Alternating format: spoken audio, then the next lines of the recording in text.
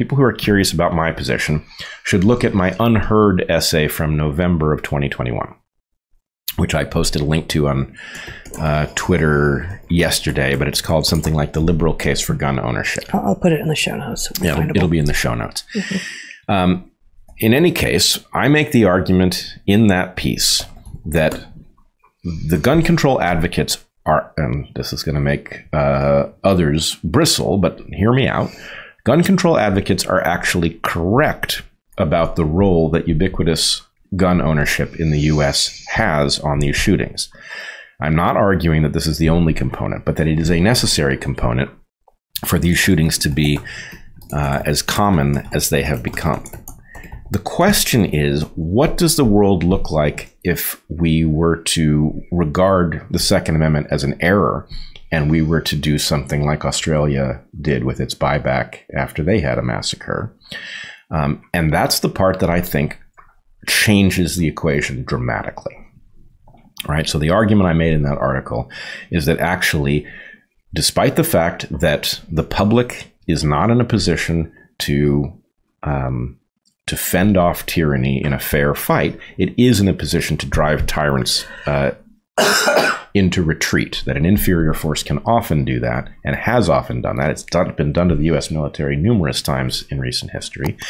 And that the point is, A, the signs of tyranny have greatly increased over the last several years on all kinds of fronts, from the insane rush towards censoring one's opponents to demonizing people according to their race, according to their vaccination status, the official propaganda, the public-private partnerships, which is actually a euphemism for fascism, right? All of these things. You want to spell that out? Yes, the sine qua non, the signature feature of fascism is this fusion of the state and corporate power, right? That's what public-private partnership is. It's a soft peddling of fascism. And public-private partnerships, for those who may not recognize that phrase, has been trotted out in lots of quarters recently, but it has been promoted as this great win by the now no longer lead at the NIH, Francis Collins, one of whose chief agencies is, of course, the one that Fauci leads. And, he and they both basically brought in and made dominant in the funding structure of science in the United States so-called private-public partnerships, which is code for the pharmaceutical companies have their financial interests in the research being done, the questions that are asked, and what is then promoted and publicized in the results. Right. So we have all that. We have a Ministry of Truth by a slightly different name, which, okay, yes, has been put on temporary pause because we managed to mock it out of existence. But, so easy to mock. Don't kid yourself that thing is going away. No, it's not. As far as I know, the Department of Homeland Security hasn't rescinded its absurd claim that saying true things that cause people to distrust their government is malinformation terrorism. So we've got the government threatening people for saying facts that are inconvenient, right? The signs of tyranny are all around. Now, you can say, your imagination's running away with you, but how much of a risk do you want to take? Because at the end of the day, these massacres are completely unacceptable and tragic. But you know what else is completely unacceptable and tragic?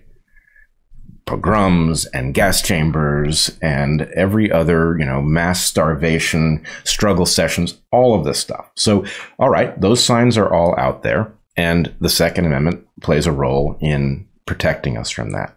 What's more, the argument that was always weaker on the question of gun control, which was the right to personal self-defense, which I don't think is in the Second Amendment.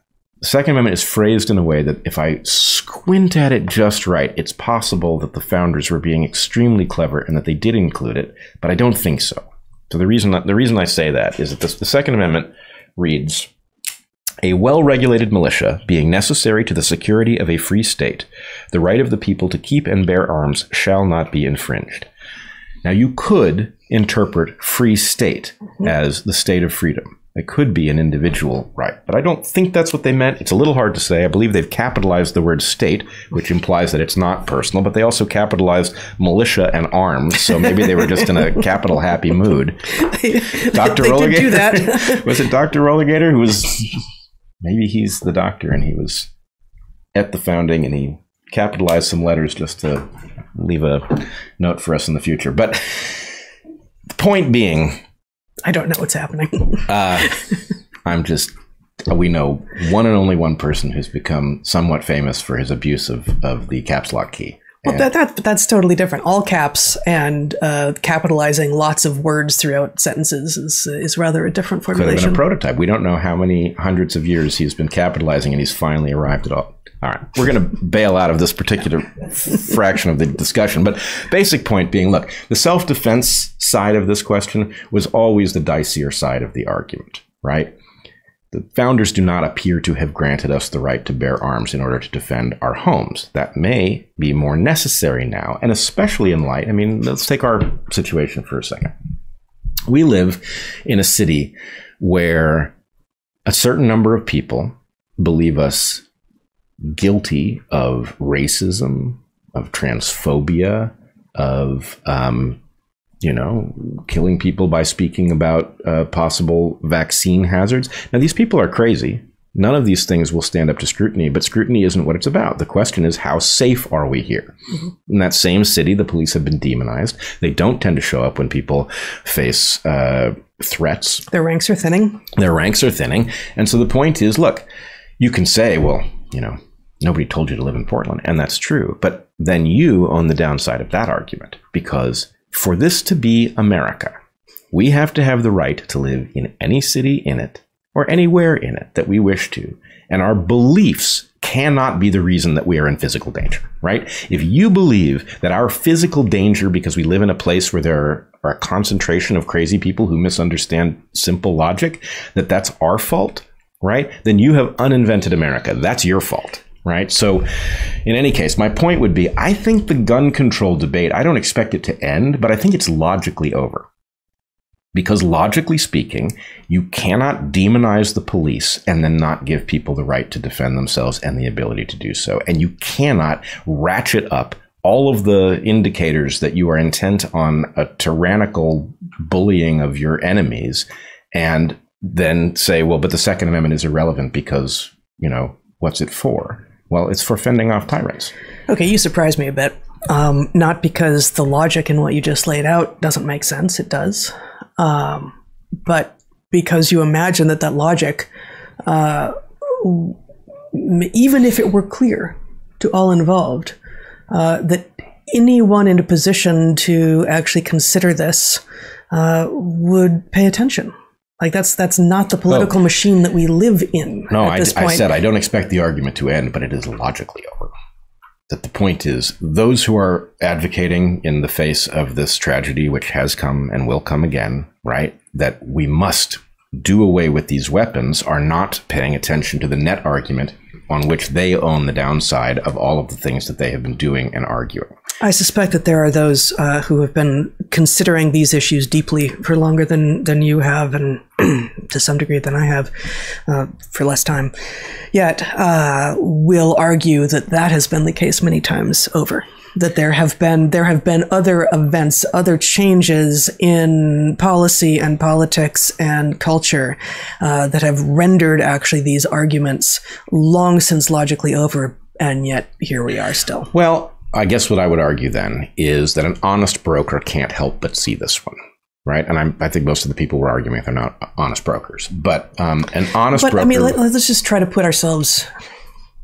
One of the places we find ourselves in the last 5 years is happily among people with similar values who are on the right. Whereas we just didn't have much opportunity to find ourselves among very many conservatives before. And many of the things that the snarkier among the conservatives will say is, this has always been what the liberals do. This is always what they sound like. There's a naivete. That's the that's them being nice. That's them not being very snarky. But there's a naivete to liberal policies that hasn't worked for all of these reasons for a very long time, and wake up already. So, why do you think that this is the moment that ought to be waking people up? And what previous, I guess I don't know the history well enough to know sort of what previous moments maybe there ought to have been conversions happening to understand, okay, this is not as simple as either side would say it is. Well, look, I have no doubt that those on the side that I'm claiming has won the logical argument here will say, oh yeah, we were always right. And in some sense, that's true, because the central issue is one of tyranny. And it may be that tyranny is on the horizon and evident now in a way that it has not been maybe ever in the US before, or maybe it has, but fairly deeply into history. Yeah. But the fact of these things being now so ubiquitous and so aggressively on the march means that, in effect, that can't help but be the central issue. And if this isn't clear to people, I want to make it clear. There is nothing, as I say in my article, there is nothing that makes these massacres the slightest bit tolerable, right? There is no net argument that makes them okay. What we have is concrete deaths, tragic deaths in large numbers, but numbers that are small compared to what happens when tragedy unfolds historically, right? So we are talking about actual children whose names we know against many more children whose names we don't know because it's an abstraction until it happens, right? And so it's a tough argument to make because the concrete always outweighs the abstract in such a case, right? The tragedy, the actual tragedy that we have is very hard to compare to a tragedy that we might have. But the point is, the order of magnitude of the tragedy that we risk is so great. Now, I'm not arguing that there is not a ton we could do to reduce. I don't think we can eliminate the massacre problem, but I think we can greatly reduce it if we decide to. For one thing, we have to be honest about the fact that guns may be necessary, ubiquitous guns may be necessary for this, but they are not the only thing, right? There is a thread which, of course, is now a sacred cow, and we can't really talk about it. But Chris Martenson did a very good analysis, I think, yesterday, where he talked about pharmaceuticals and the role that they appear to play. There's strong statistical evidence that these are an important player in a majority of such cases.